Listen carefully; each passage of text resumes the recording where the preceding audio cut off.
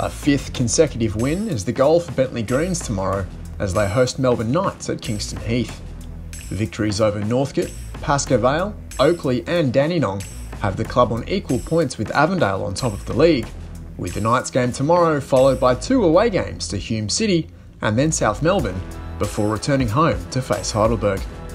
The Greens come into the contest on the back of a crazy game last Friday where 4 goals were scored, all beyond the 85th minute mark.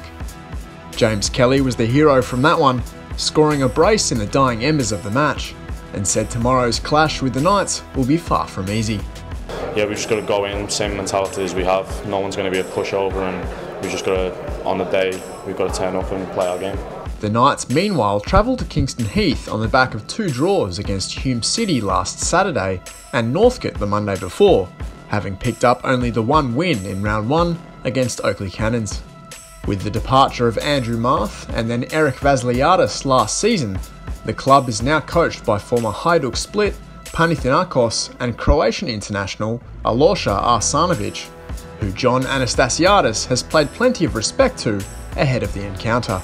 Yeah, look, another team that's going to frustrate us. They've got a superstar coach, which I know from Europe, and he's instilled in them the playing style, a very good playing style. So it's good to see that someone else has come into the NPL and wants their team to play football, and it's good to see. So it's going to be an interesting game. They're always tough. Last year we lost to them here, 3-1. So there's no doubt that will be on our minds, but we'll take a lot of confidence into the game from what happened today, and hopefully we'll get the 3 points. Kick-off is at the usual 8:15 tomorrow night from Kingston Heath in Cheltenham.